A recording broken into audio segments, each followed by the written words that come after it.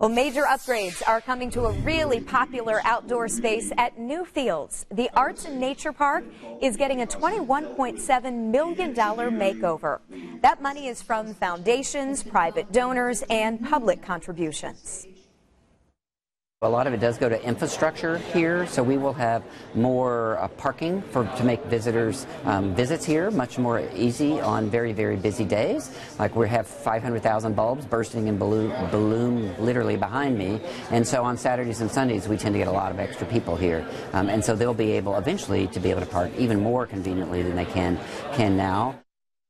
This is all part of the park's 30-year master plan. Along with parking, it'll increase the park's capacity overall and seasonal experiences like Winterlights and the Harvest Festival. Here's what else is changing. Newfields will expand bike paths, walking trails, security, and conservation efforts.